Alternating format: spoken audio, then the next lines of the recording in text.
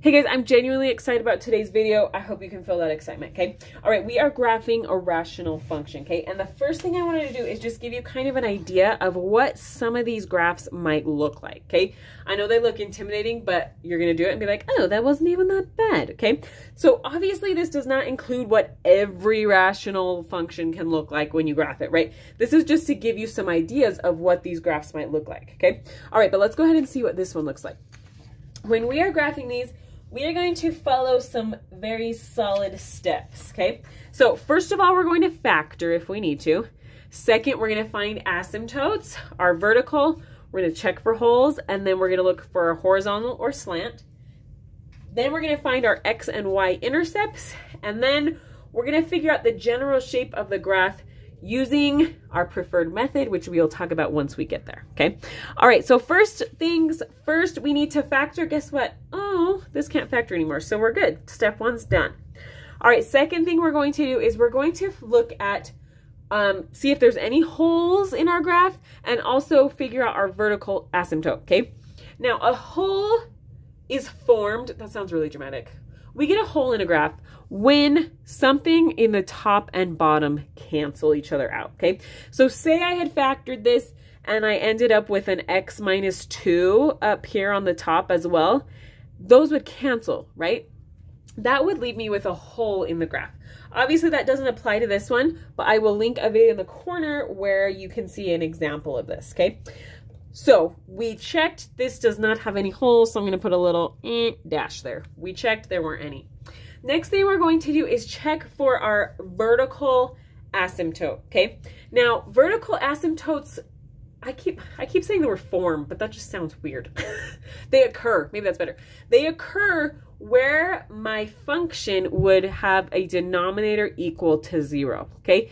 If you've been doing math in your life, you probably know that we do not deal with zeros in our denominator, okay? So let's go ahead and set this equal to 0 to see what our denominator cannot be, right?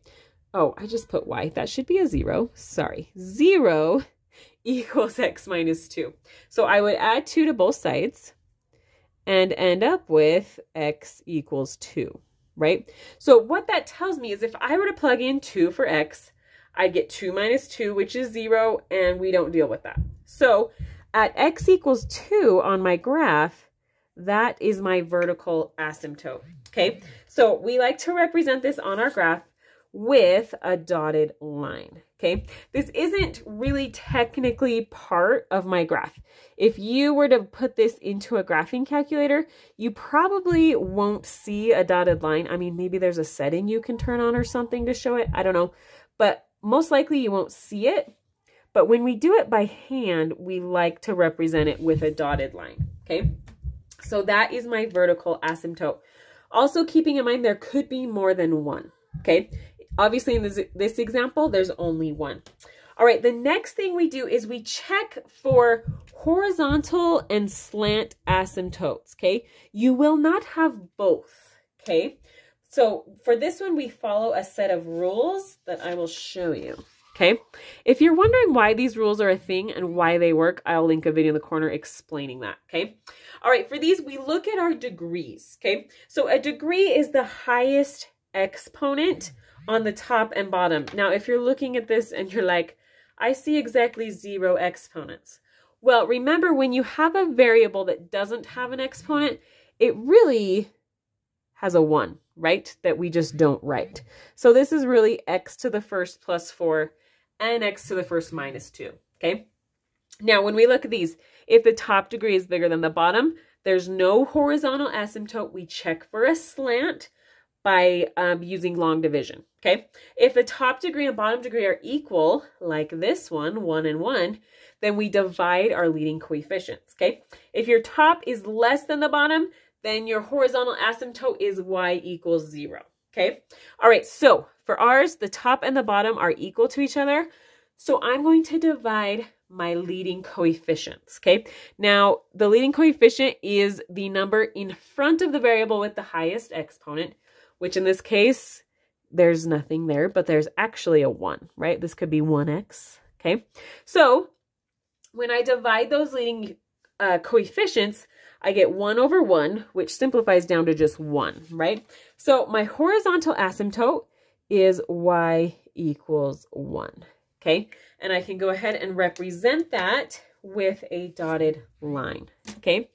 Now, fun fact about horizontal and slant asymptotes, they can be crossed, okay? Vertical asymptotes, absolutely not, but horizontal and slant asymptotes can be crossed. Now, if you're thinking why do we even have them if they can be crossed? I'm not gonna lie, I kind of wish they had a different name, but I don't know.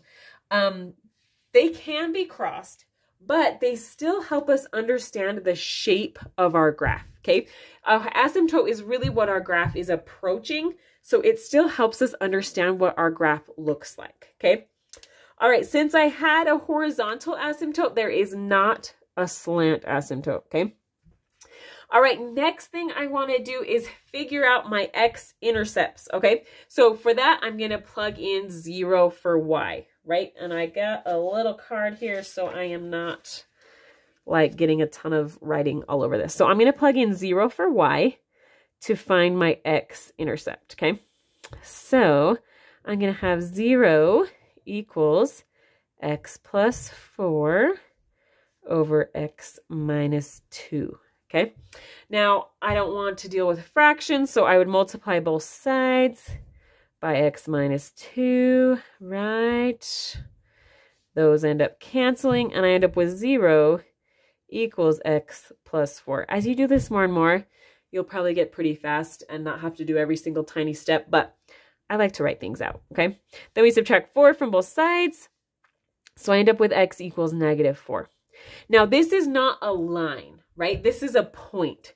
When I plugged in 0 for y, I got negative 4 for x, okay? So let me go ahead and draw that on my graph. So I know this graph is going to cross at negative 4, 0. Let me write that here too, okay?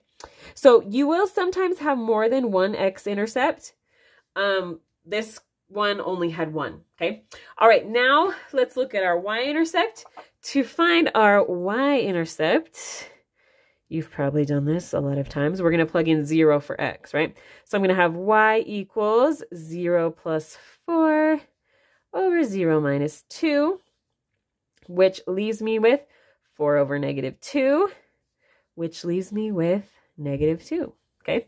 Again, this is not a line. This is a point.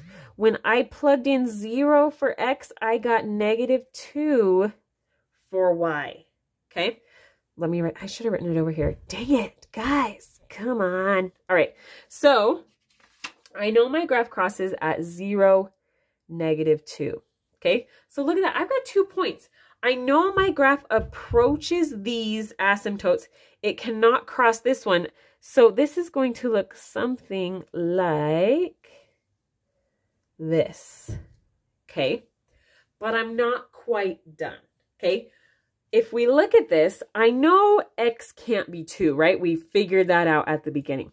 But x could be, I could plug in 4 for x, right? Or I could plug in 10, or I could plug in 100, right? And I would get a number. So there's going to be more of the graph over here, right? I'm covered. This goes on forever that way. I'm covered on this side. But what about this side, okay? This is when there's kind of 2 strategies. There's probably more than that, but there's 2 I'm going to talk about. So the first thing we can do is remember what we know about functions, okay? So a function, remember, has to pass the vertical line test, right? So I know there's not going to be any graph over here because if there was, it would not pass the vertical line test, right? So there's nothing up here. But over here, there could be something either here or here, right? So to figure out where it is, I can either plug in points, right? Like plug in 4 or plug in 10 to figure out, plug that in for x to get a y and figure out the points. The other thing I can do is remember what I know about this problem, okay?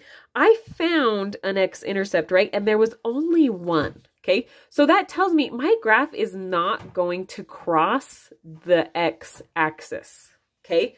So that makes me think if it can't cross the x-axis, it's not going to go like that, right? But it could go, and does go, like this. Okay. Now, if you're like, okay, that feels a little too ambiguous for me, right? What you can do to make it a little more solid if you want is pick a point and plug it in, right? So I'm going to plug in 3. Let me get my little thingy here again. So we are going to plug in 3 for x, okay? So x equals 3, okay? So I get y equals 3 plus 4 over 3 minus 2, okay? And I end up with y equals 7 over 1. So when I plugged in 3 for x, I got 7 for y. Okay, let's see how good I drew this. Oh, I didn't draw it perfect, but it would be about there, right? Okay, and if you wanted to, you could plug in 7 or 8 or 9 to help you more solidify it if you wanted to, okay? All right. I hope this made sense, okay? Another thing I like to do whenever I'm graphing these is once I get a graph down, which remember, these are a general graph. They don't have to be perfect, okay? But your teacher probably wants just a general idea of what this graph looks like, okay? Once you have that, I like to either plug it into a graphing calculator or into some sort of like Desmos, right? To help me make sure that I got the graph right. And if my graph is off, go back and figure out where I got off, okay? So that's a good habit to get into is after you graph it by hand, plug it into a graphing calculator to make sure that you're on the right track, okay? All right, I hope this made sense. I will link a whole playlist with a bunch of other ones where there's more asymptotes, where we've got slant asymptotes, multiple x-intercepts, all sorts of things, okay? I will link that playlist for you. Thanks.